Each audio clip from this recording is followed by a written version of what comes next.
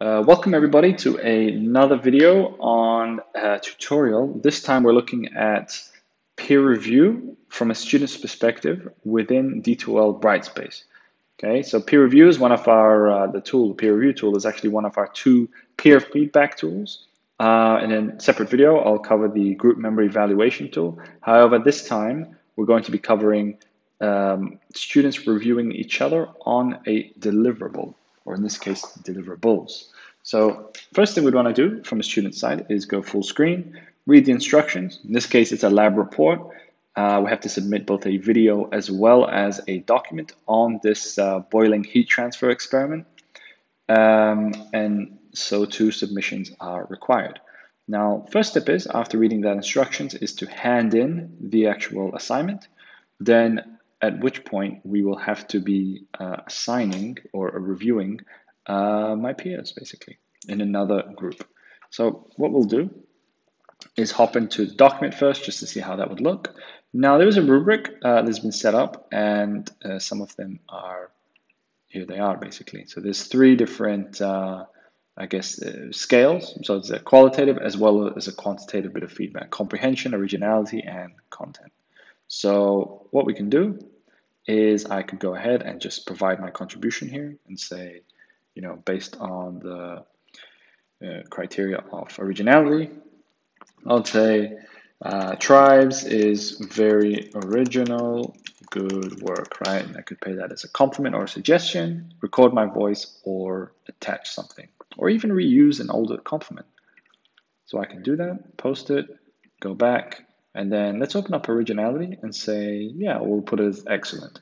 Now the requirements for that I've put in as they can be put in there as well.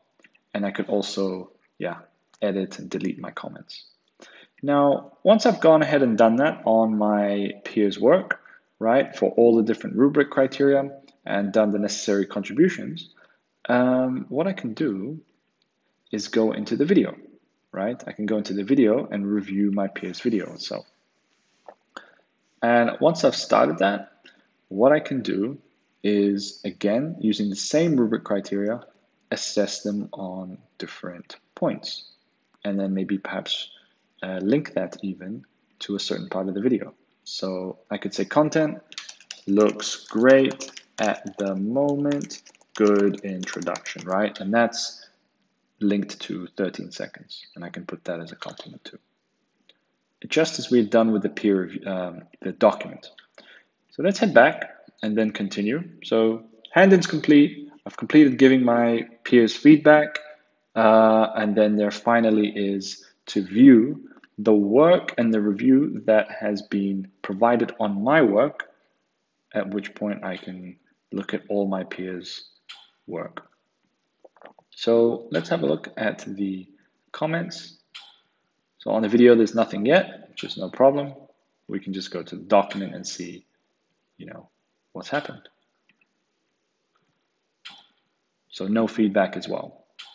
So we're going to have to wait just a little bit longer to see who reviews my work. However, my peers' work, actually, I can see their comments. What's been put on their comments? So I can see, okay. So student 5 has put, has received this, right, given by one participant. And then there are comments here that I can also reply and say, can you please elaborate? Right? And go ahead and just start a bit of a discussion, get a little bit of an understanding as to what's actually happening. So this is really the workflow that a student goes through is, submit, give feedback, read and reflect on the received feedback. I'll jump into now a teacher's perspective to show you a little bit more. Wonderful. So now we're in a teacher's perspective in D2L for the same lab experiment peer review activity. Now, first thing we do, again, as always, go full screen, have a look at the statistics, right? See where is each student in the entire process. Now, we were logged in as student 1, right? So we can see we've gotten 43% so far. We've read the instructions, we've handed it in, we've given some, not all the feedback that we need to, but we've spent some time. And comments and reading the feedback has yet to be completed. Once I'm happy with those statistics as a teacher, I can have a look and just have all the submissions there and just download them all if I need to. And again, there's more analytics, and I can actually have a look at the rubric and see, where are students being reviewed? So where are the received reviews in this entire process? So the comprehension, originality, right? This is the concentration of where students have been receiving their reviews. So once I'm happy with that as an instructor, I can go ahead, publish the feedback that's been received, and also publish the grades, which will synchronize into the D2L gradebook. Now in the edit mode, what I can see is I can change how the assignment itself is the collaboration options, either hand in as a group individually, review individually or within groups, and the groups from Brightspace will also synchronize. The submissions, right, document in the video, the review criteria, the rubrics are all located here, right? I can add those in. And again, I can have students rate the reviewer, I can have them write the reflection on the received feedback, and even change the weighting of the grading. This is just a brief overview on the peer review tool itself.